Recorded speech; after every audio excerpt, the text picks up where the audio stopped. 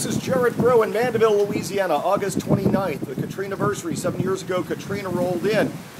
Water has overflowed the banks of Lake Pontchartrain in Mandeville, Louisiana. Keep in mind, not all of the town is like that.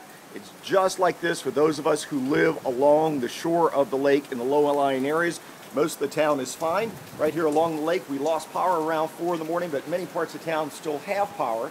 And so far, we have 3 inches of rain in the rain gauge. Winds are not excessive. Pretty variable, occasional gust, but nothing that we can't handle. This is Gerard Braud in Mandeville.